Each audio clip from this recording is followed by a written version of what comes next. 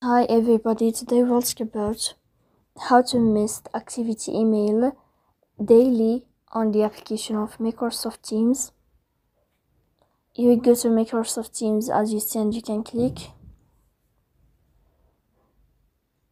In this page, you will go to above to this sign and you will enter. Here in this list, you can go to settings and you can click.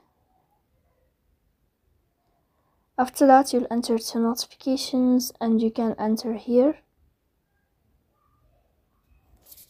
Then this page, you will go to meetings and you will go to emails and you will enter.